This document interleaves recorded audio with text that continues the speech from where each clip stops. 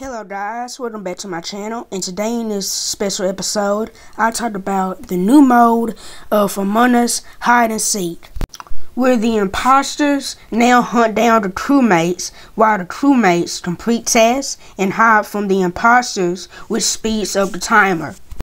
Now to be honest, I like this new mode because it allows newer and fresher content for Among Us and keeps it alive with newer updates and games.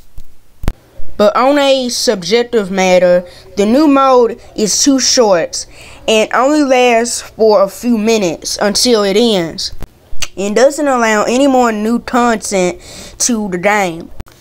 Like the fact that it could have had simple levels to complete to get a higher score, to at least feel more rewarding to play more. Like newer and harder challenges to keep the player invested in the game. Like how in each level you complete, the imposter gets more aggressive and more powerful. Heck, there could even be more imposters to make the game more challenging and stressful for the player. Maybe you can even use power-ups to defend against the imposters. I mean, sure, it would have made it easier, but it would give the crewmates an advantage to prepare over the imposters.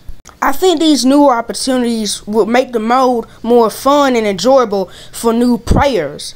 But this isn't the game we got. While the game isn't bad, it would get repetitive really quickly. But in my honest opinion, I still think that the game we got was okay, and I'm happy for it.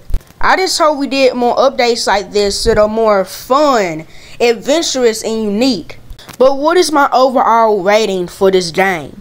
Well, in my very honest opinion, I would give the game a 6.5 out of 10 rating. While the game didn't show enough things that would make it enjoyable, and the fact that it would get really repetitive and hard, but not in a good way though, I at least applaud the game for trying to do something new and fresh for Among Us.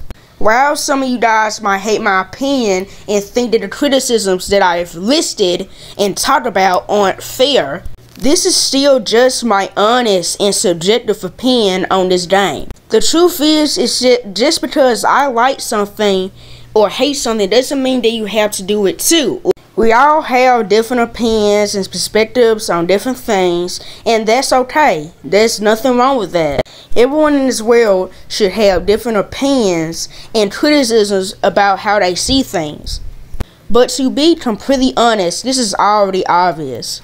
You've already seen this taught in multiple different criticisms and reviews about movies, TV shows, and games. The only reason I'm saying this is so people don't get mad at the comments about my review. But anyway, my fellow subscribers and my fellow viewers, I hope you all enjoyed the video. And if you did, make sure to comment, like, and subscribe to see more awesome videos like this. Anyway, adios amigos, and see you guys next time.